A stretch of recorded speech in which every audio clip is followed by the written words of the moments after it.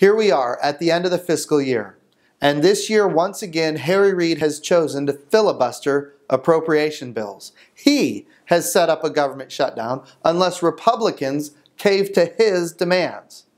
Republicans will once again fund the entire federal discretionary budget with a continuing resolution, or CR. There will be no amendments, no representation, and no checks on the executive branch using our constitutional power of the purse. I want to be clear.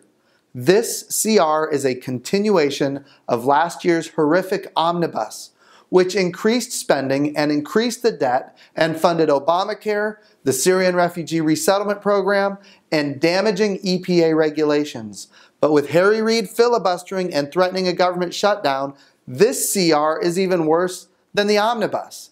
It actually increases funding to Planned Parenthood by giving America's largest abortion provider access to Zika funding. Imagine a pregnant mother concerned about having the Zika virus, with child, desperate for help, and being steered to America's #1 abortion provider for that help.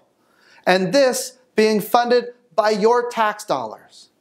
While Planned Parenthood funding is the most egregious in the CR, this CR ignores Obama's internet giveaway and sets up yet another government shutdown in December, right before government employees receive their last paychecks before Christmas.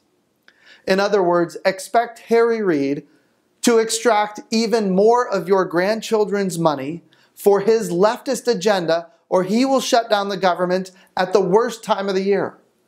Friends, this is not the way our government is supposed to be funded. Both parties are to blame. I will be voting no.